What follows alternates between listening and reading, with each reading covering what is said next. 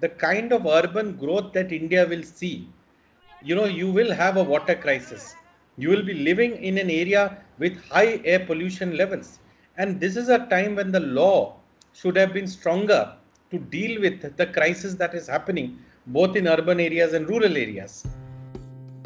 Ritvik Datta is talking about the latest draft Environment Impact Assessment notification by India's Environment Ministry.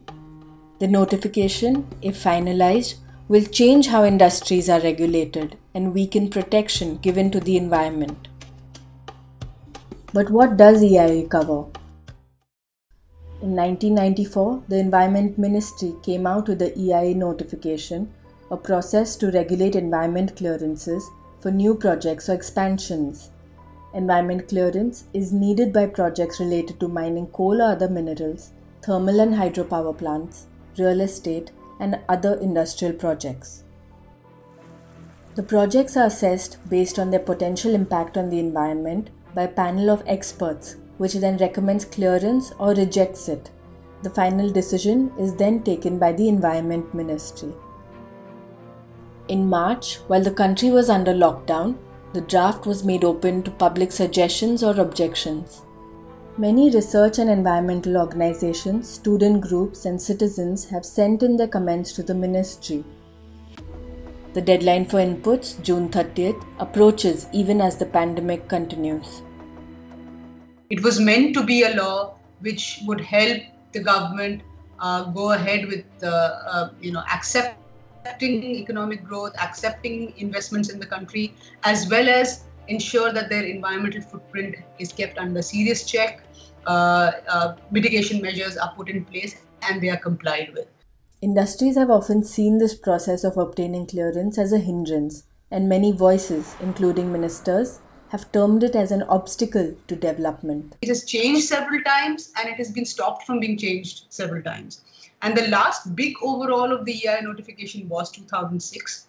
In this 14 years itself, if you would see, there has been a gradual reading down of the EIA notifications, reducing the scope of projects that are going to be covered, the kind of scrutiny that you can do. Attempts to compromise these processes might have benefited a few people, but contributed to damaging the environment, people, and the economy. The gas leak at LG Polymers in Andhra Pradesh on May 7th claimed the lives of at least 12 people and hospitalized many. The plant was operating over the last 2 decades without environment clearance. Poor regulation of environmental norms led to another disaster in the Pakjan oil field in Assam. The gas blowout and an unextinguished fire in the oil wells caused severe damage to livelihoods and the life forms in a region rich with biodiversity. The State Pollution Board had flagged that the oil well has been operating for over 15 years without obtaining prior consent to do so. By diluting public, official, and scientific scrutiny, the 2020 EIA draft seems to be leaning in favor of the industry and does not strike a balance between development and the environment. This is significant amidst the climate crisis and the COVID-19 pandemic fueled by the destruction of habitats and wildlife. One of the main changes the draft proposes is to reduce public participation central to the EIA process.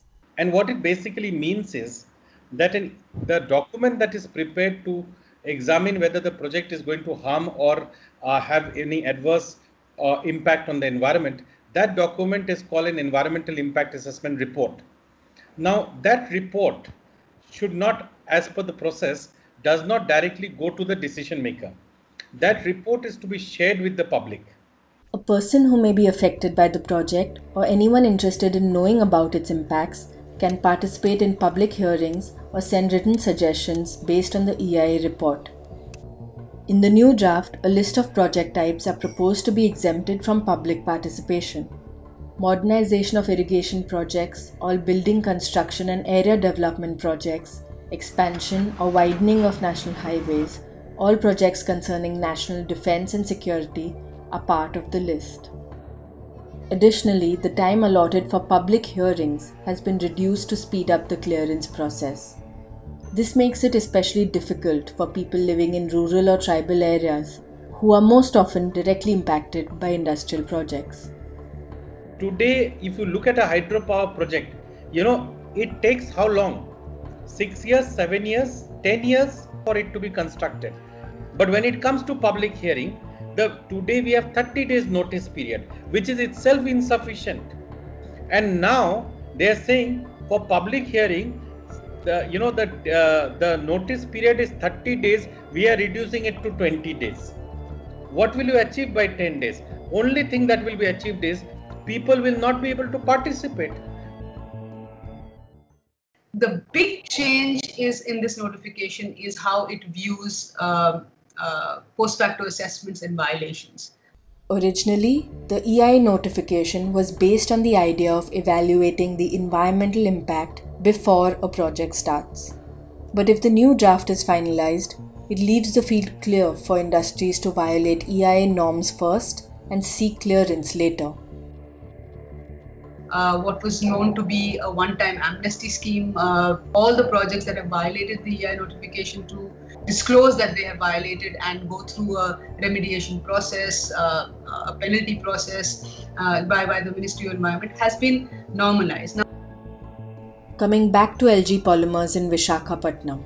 A couple of years ago, it was among the several applicants for a post-facto environmental clearance. Its hearing was this May, but 10 days before the hearing, the gas leak incident occurred. How much do they have to pay from the start of the violation till the day they come voluntarily to disclose that I have violated the law? A project like a coal-fired power plant or a hydropower project is now supposed to pay 5,000 rupees per day for violation, 1.5 lakh rupees per month, a 20,000 crore coal-fired power plant. All they required to do is not follow the law, set up the project and pay 5,000 rupees as environmental damages. It is an arbitrary exercise of power. It is giving reward to people who violate the law. An EIA report is supposed to contain information about the project site's ecology.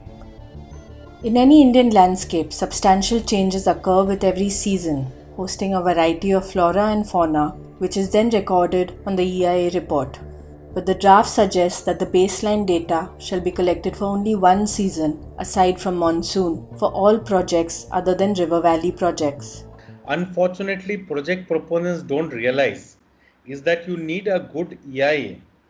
Projects have become unviable largely because they have fudged information. Look at even cases like POSCO. What happened ultimately is that because during the EIA process, they undermined the existence of people and forest and their dependence on it. The single largest direct foreign investment in the history of India had to pull out, largely because of public opposition. Ultimately, a weak EIA report, or one where the clearance was fast-tracked, could lead to environmental damage and also become economically unviable. If one is truthful, then do what an EIA requires is you do a cost benefit analysis. If it shows up that the loss of livelihood is not as much as the jobs and the benefits that are created. Yes, it can be termed as development. The environmental impact is controlled. Let it be shared with the public. Unfortunately, people say immediately, because we're coming out with a mine, it is development. Then show us the calculation. These are pictures like of tigers shot on my land. Right now we get at least 3 different tigers. Some people here who are doing camera trapping, they say in that area 5 different tigers actually come.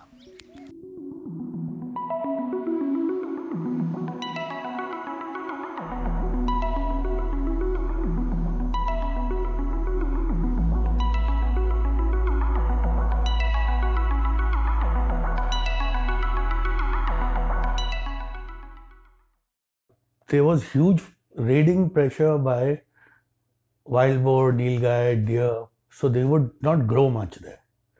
So we started buying that land, and it was also cheap because there was no road access to it, there was no electricity, and you just couldn't grow anything. And we bought it, we fenced it, and we forgot about it.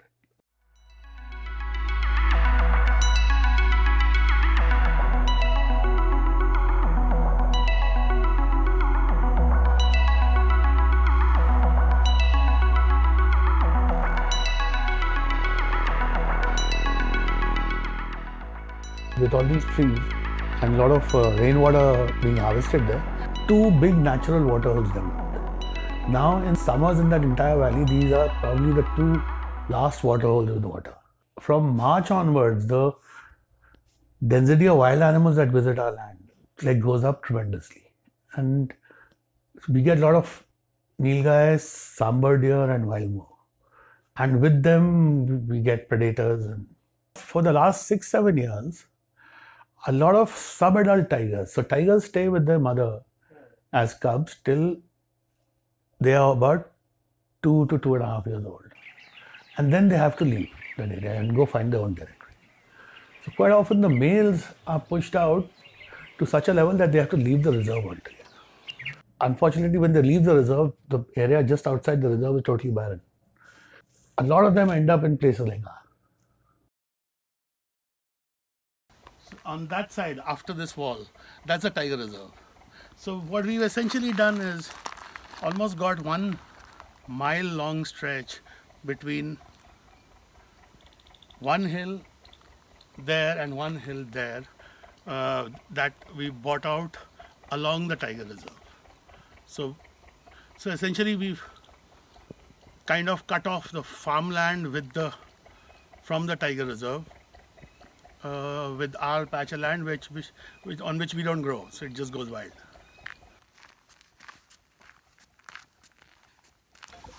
Pretty much all the predators that come here are on that side, and even that area also has a lot of wild boars. So we don't go, one for safety reasons, but the other big reason is if we start going there regularly, these animals won't come.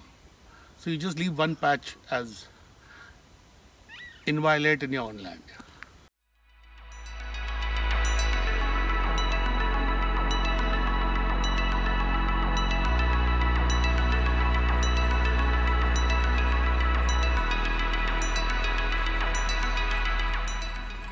Villagers who stay very close to the land, there are 8 to 10 families that stay there. You let them graze. It's their resource too. And you tell them, don't let cattle from outside come.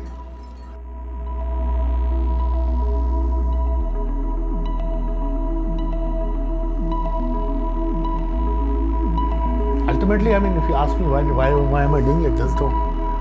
There's no logic to it. Maybe just satisfaction, fun, the fact that you've got your own forest.